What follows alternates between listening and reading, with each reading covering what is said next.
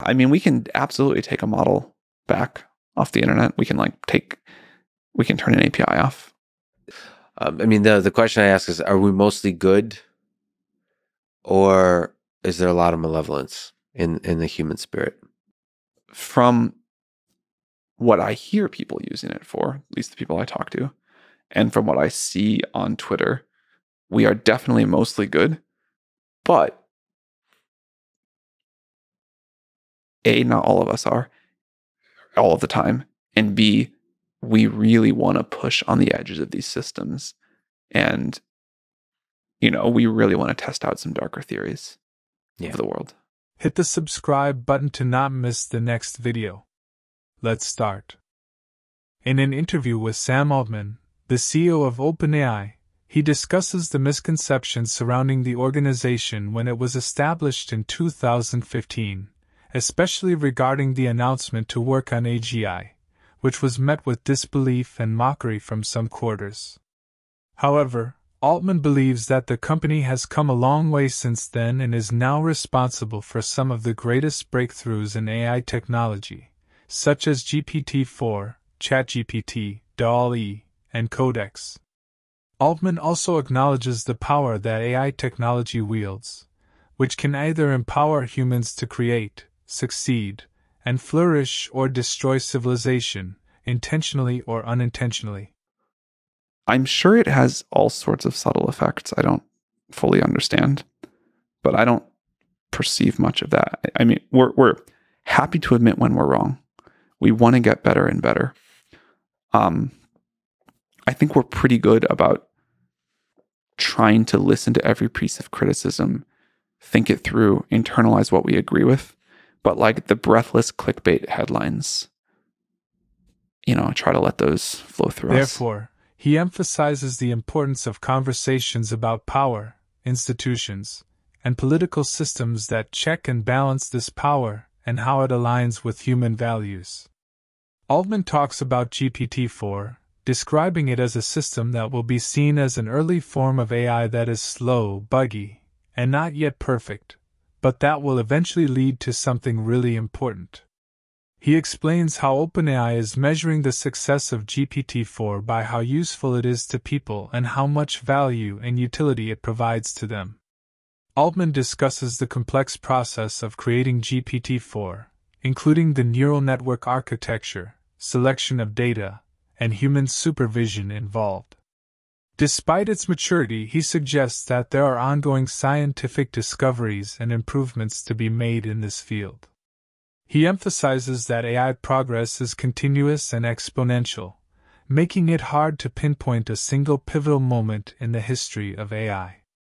Altman discusses the importance of building technology with user feedback, even though it means releasing imperfect products in public. He notes that ChatGPT's initial bias was not something he was proud of, but the latest version, GPT-4, has improved significantly. Altman expresses his desire for AI models to bring back nuance to the world and bring back some critical thinking that has been lost, particularly on social media platforms such as Twitter. Altman acknowledges the importance of AI safety and the rigorous safety evaluations and external testing that were conducted for GPT-4, and says that they have put a lot of effort into addressing them but admits that they have not yet achieved perfection. Altman also talks about the impact of GPT-4 on programming and how it has already changed the field within a week of its launch. They talk about the ability of GPT-4 to generate code and its iterative process of debugging, where you can have a back-and-forth dialogue to create the perfect code.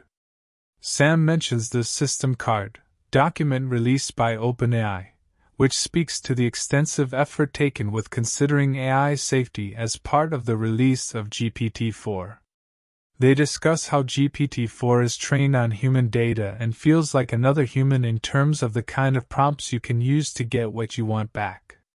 However, they also discuss the difficulty of AI not providing harmful output, citing examples from the System Card document, and how GPT-4's output has evolved to avoid negative language.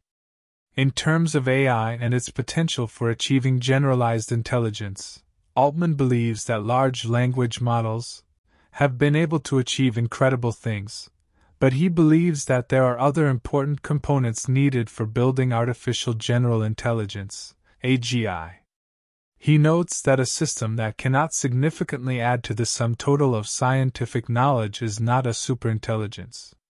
He mentions that there is still much to discover and invent before we can achieve AGI.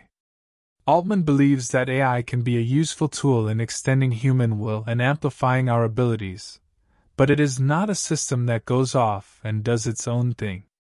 Rather, it is a tool that humans must wield responsibly, with great care and attention to the potential consequences of its actions. While AI can be incredibly powerful in certain domains, it is important to remember that it is only as good as the data and algorithms that it is built on. If we feed it biased data, it will produce biased results. If we program it with flawed algorithms, it will make flawed decisions. Therefore, it is crucial that we approach AI development and deployment with a clear set of ethical principles and guidelines. This includes ensuring that the benefits of AI are distributed fairly across society, that it is transparent in its decision-making processes, and that it is held accountable for its actions.